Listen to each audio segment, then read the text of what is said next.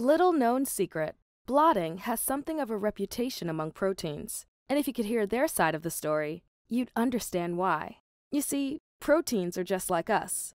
And when the tsunami warning starts to blare, informing them of incoming stripping solution, or the slicing force of your stainless steel scissors threatens to rip them limb from limb, they panic. And you should too. Traditional strip, reprobe, and cutting practices during Western blotting to detect multiple proteins on the same blot are unreliable and wasteful. These techniques result in uneven removal of proteins, erroneous cutting resulting in shaky data, and poor reproducibility. Every day, thousands of researchers struggle to overcome these challenges when it comes time to publish and reproduce previous results. Fortunately, Bio-Rad is raising the standard.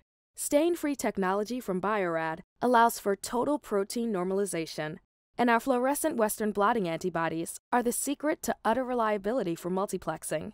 Detection, normalization, multiplexing, all made better when the powers of stain-free and fluorescence combine. Visit biorad.com/no-reprobe today to learn more.